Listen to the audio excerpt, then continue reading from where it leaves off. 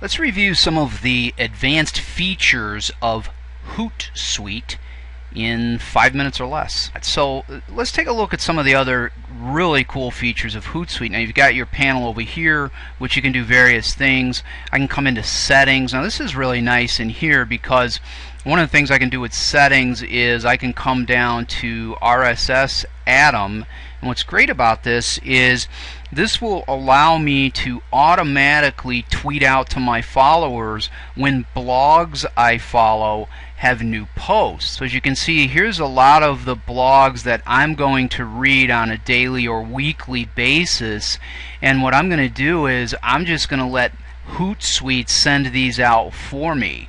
And again, that's really powerful because it keeps your followers informed. And this is real easy to set up. I would just click plus and here, and then I would add the web address of whatever the blog is, and you can set up when you want things sent out and all of that, and then you'd save it.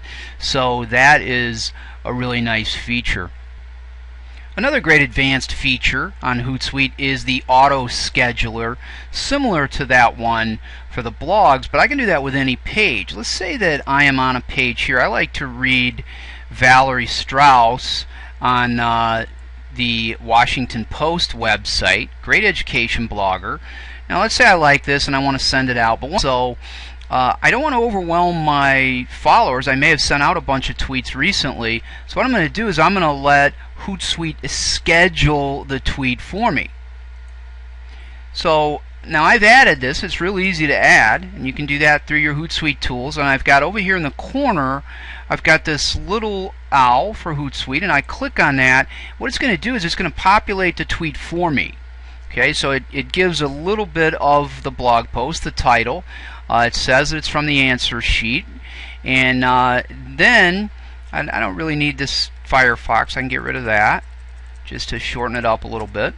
And now what I'm going to do is I'm going to, instead of hitting send now, I'm going to click the little calendar which says scheduling, and what's really awesome now is I'm going to let HootSuite schedule this. So I'm going to go ahead and I'm going to say auto schedule. And now HootSuite is going to decide when is the best time to send out that tweet so my followers aren't overwhelmed with messages. One of my favorite features on HootSuite under settings is the archives. And what I can do in here is I can set up my favorite hashtags, and I can get an archive from HootSuite of the tweets that have gone in there. So you see I've got some of these set up already. So what's great is I can take a look at this anytime I want, so I can click on download archive, and I could download it if I want. I can just view it right here, which is terrific as well.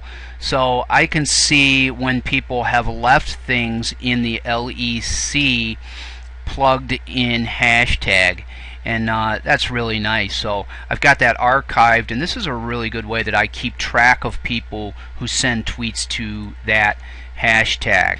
You know, imagine if you were a teacher and you were using Twitter for your classroom, and you tweeted something at your students and you wanted to know that they clicked on it.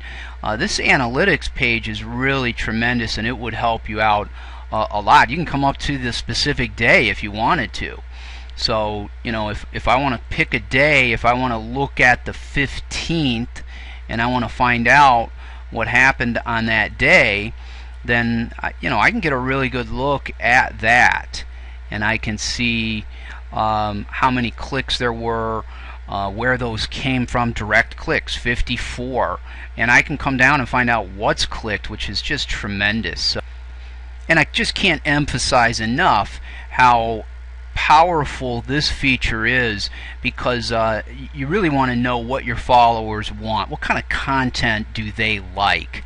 So that is the excellent features of HootSuite in 5 minutes or less.